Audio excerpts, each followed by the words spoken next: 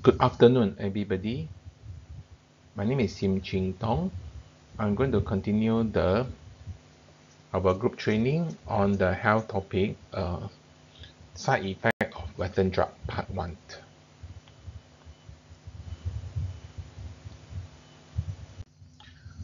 Let me start with the disclaimer first. All the information contained in the slides are intended for general health information and educational purposes only and are not intended to be used as a substitute for professional medical advice, treatment, or care. The objective and content of this particular presentation. For the objective, understanding the use of the drug and its potential side effects are important in our stronger business as we are dealing with health-related customer. And drug cannot be avoided especially when we are actually at the stage of pre-illness or the body is not well. And Lingzhi is a safer option and also counteract to the side effect. However, when at the acute situation or the symptom is already there, for example, when the person is having hypertension coupled with cholesterol, so high chance that this person have to start with the drug first. If not, the risk of the stroke and the heart attack can be high. So for this today presentation, we are covering the part 1 of the Western drug, where we cover four classes of the drug. Number 1, NSAID. Number 2, lipid regulator. Number 3, antidiabetic. And number 4, antidepressant. Let me start with NSAID. NSAID stands for Nonsteroidal Anti-Inflammatory Drug. As the name implies, the drug is used to reduce inflammation.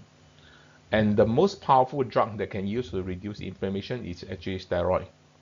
And steroid have the most side effect, including wound phase and also affecting our metabolic system. So what are the drugs that classify under NSAID? For example, aspirin, Ibuprofen, Etoricoxib, or the trade name is Acosia.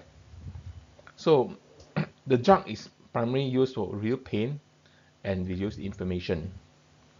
And this drug is also used for reduce fever and as a having blood thinner effect. In fact, this drug is actually made from the leaf of willow tree. So the side effect of this drug, actually most of the time is affecting stomach. The drug actually will reduce the protection layer of the stomach, or we call stomach mucosa.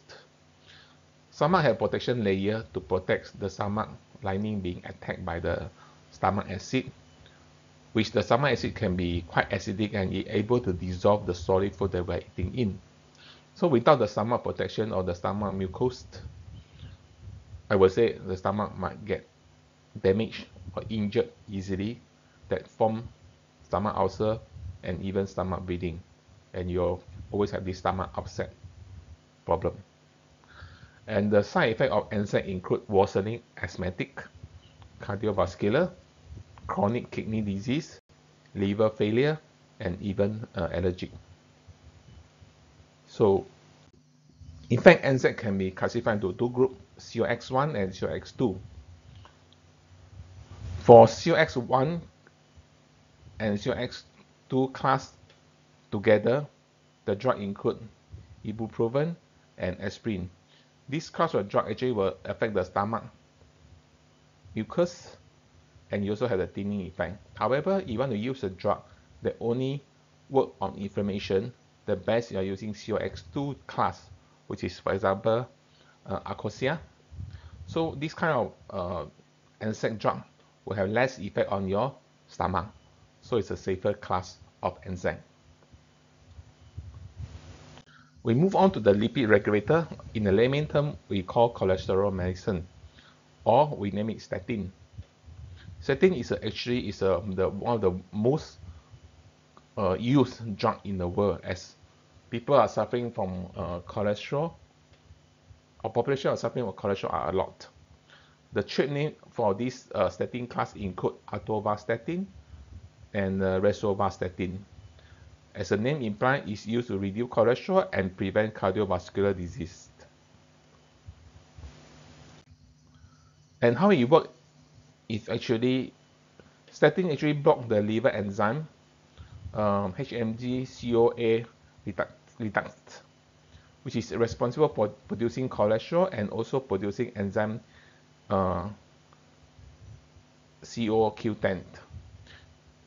So actually, liver are the one who actually produce cholesterol and also the enzyme CoQ10. CoQ10 actually required by liver, brain, and heart to carry out energy production. So we understand that cholesterol can be 30% actually from the intake of food, 70% actually produced from the liver. So the statin actually will help to reduce production of the cholesterol, but it does have this other reduction as well, which is CoQ10. So what does it mean? So let me talk about side effect of a lipid regulator first. Number one, liver damage, as I mentioned earlier. It is stop liver enzyme that produce cholesterol. It also cause muscle pain and damage. As I mentioned on the previous slide, it also reduces the level of CoQ10. But remember, CoQ10 actually is a form of energy that needed by the muscle. So actually, there are some old folk who are taking statin. But taking statin for years, they realize that they actually have the weakening muscle, for example, on the leg. And actually, a lot of time they didn't realize that this is a side effect of statin. They thought this is actually a aging issue. But in actual fact, certain percentage of this issue is actually due to the side effect of the statin. Statin also increase blood sugar for type 2 diabetic, and it also causes neurological memory loss. As 25% of cholesterol is in the brain for the purpose of brain function, the moment you reduce production of cholesterol, then the cholesterol level to the brain also reduce. So cholesterol is actually not a bad thing. Whether being bad cholesterol or good cholesterol, they have their own use in the body. Okay, we move on to anti-diabetic. Anti-diabetic, actually as the name implies, is to reduce the blood glucose of the body. So where's the blood glucose coming from? Blood glucose actually is after digestion of the carbohydrate. So the blood glucose, the purpose is after digestion, you absorb by the intestine, then you go to the bloodstream. And the glucose is actually the food for the body cell, where the cell can metabolic. They need this glucose as a food. But before the glucose can go into the cell, they need a key. This key is actually called insulin, which is produced by the pancreas. So why diabetic happen? There are two types of diabetic. Type 1, where the person pancreas not able to produce enough insulin. There's also type 2 diabetic, where the insulin is produced by its wrong key. It cannot open the door of the cell to let the glucose to come in. So the trainer of this kind of drug is actually the most famous one, like metformin. And as the name implies, it treats high blood glucose. So how it work? Remember, our objective is where the body cell not able to open out to let the glucose come in. The glucose is actually in our bloodstream. That's why when you do a measurement on the blood, we see there's a high blood glucose that we term as diabetic. So how the medicine drug work to reduce the presence of the glucose in the bloodstream? Number one, and the glucose, when we after digestion and absorbed by the body, if it cannot absorbed by the cell, most of the time it's stored in our belly in terms of fat, or even in terms of liver as a fatty liver. So one way to prevent the glucose to be converted back to the cell, because those glucose we store in the belly or even in the liver, is to prepare for us the day when we body need glucose, then we can convert back to the glucose. But the scenario now is where we always have more glucose or more carbo that we needed. So how the medicine work? Actually, there are a few categories. Number one, actually the medicine will help the glucose production by the liver, so with less glucose being converted from the liver to the bloodstream. Same thing, glucose is absorbed by the intestine, so if you able to reduce the absorption of the intestine to absorb glucose, then our glucose in blood level will be less. So actually another group of antidiabetic drug is actually prevent the intestine from absorbing the glucose. Pancreas, okay, remember just now I mentioned that type 2 is actually not enough, type 1 is actually not enough insulin produced by pancreas. Type 2 is actually the insulin produced by the wrong key. So one way for the drug to work is produce more insulin. And also, if we can increase the uptake of the glucose by the tissue and the muscle, then your glucose that present in the bloodstream will be less. However, all these 5 mechanisms will have some side effect. So number 1, hypoglycemia means that blood glucose is too low in the body. This is possible if you overdose a drug, then your glucose level present in the bloodstream will be very minimum, or very less. So this is a side effect. Gastrointestinal or stomach discomfort. Remember, if you prevent your body from or intestine from absorbing the glucose to the bloodstream, then you will feel discomfort. Respiratory issue, musculoskeletal issues, or even skin rashes. Okay, we move on to another class of the drug we call antidepressant. Antidepressant is actually to prevent things like depression, OCD, eating disorder, chronic pain that due to mind, ADHD, and even some sleep disorder. So a trade name like Prozac is quite famous. So there are 5 classes of the antidepressant drug. One is the selective serotonin reuptake inhibitor. Number 2, serotonin and noradrenaline reuptake inhibitor. Number 3, tricyclic. Number 4, monoamide oxidase inhibitor, or MAOIs. And number 5 is other depressant. I will explain more on this. And how this antidepressant work is actually, how can affect our mood is actually we want certain brain chemical in the body, in the neurotransmitter, that actually will affect our mood. So this neurotransmitter, for example, is serotonin and noradrenaline. I think serotonin is very famous, everybody know. We'll call it happy hormones. Actually, these happy hormones are chemicals which pass messages between nerve cells in your brain and between nerve and other organs in the rest of the body.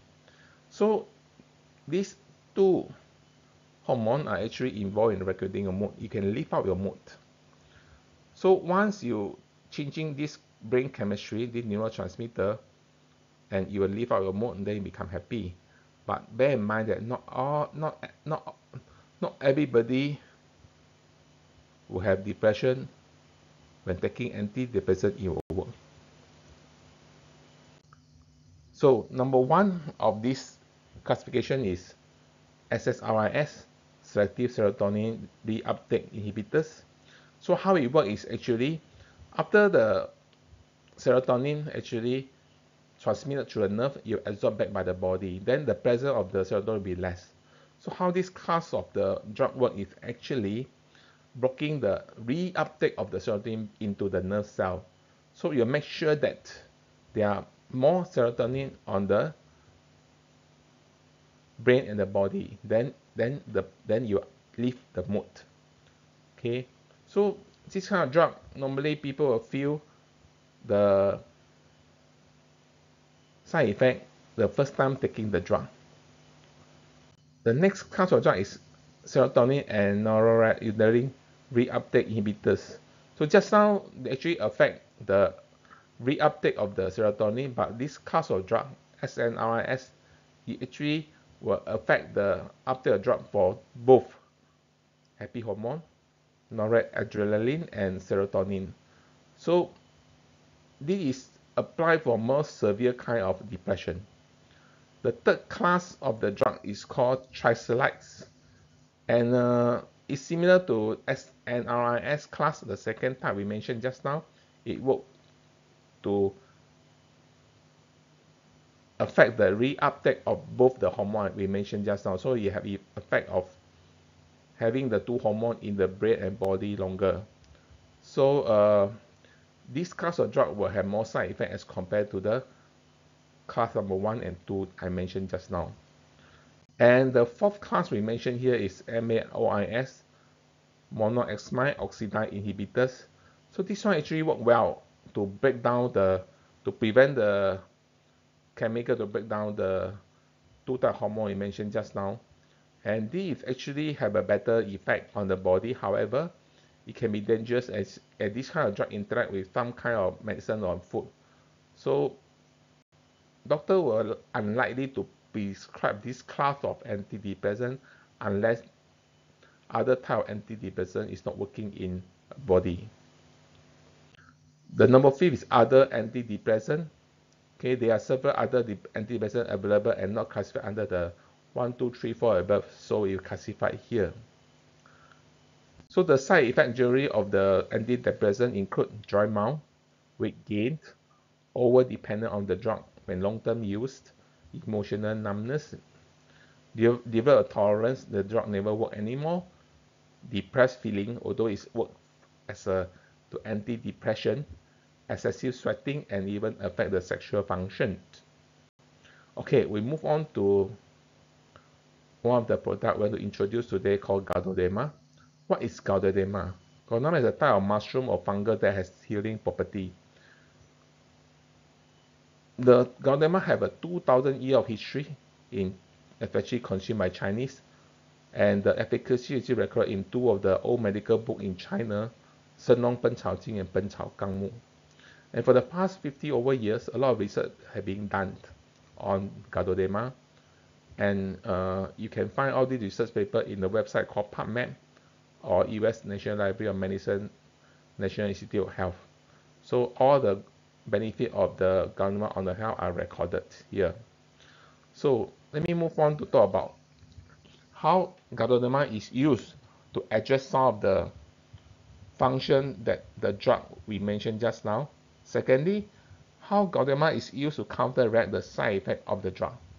Number 1, Ganoderma has been proven to regulate nervous system. Actually, it can relieve stress and calm the central nervous system. So calming central nervous system is important. That will actually have a significant effect on stress, insomnia, dementia, and mental illness caused by the stress. And stress actually are in a form that can cause a changes to the physical, emotional, and psychological. If you left unchecked on this stress, actually it might cause a lot of other health problems like high blood pressure, heart disease, obesity, and diabetic. So Ganoderma is actually can work to the certain extent like antidepressant, as it can calm the central nervous system. Okay, number 2, Ganoderma regulates circulatory system. Remember we talked about 3 high. For example, we talk about anti-diabetic drug. We talk about lipid regulatory, which is drug to address high cholesterol.